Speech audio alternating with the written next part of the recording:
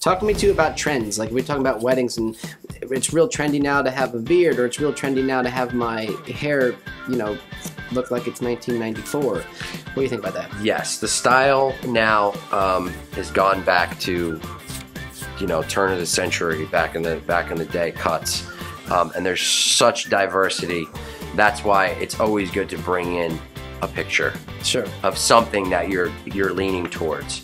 May not be the exact cut that you're going to get because your hair might be different, and so bringing in a picture is a good way to give the barber or stylist an idea of the style that they're trying to achieve. And you hit it on there. It's an idea, because like you said, everybody has different hair. Exactly. Different face. Exactly. Everybody has different hair, you know, and you know, my hair or your hair might not be the same type of hair as the guy's hair in the picture.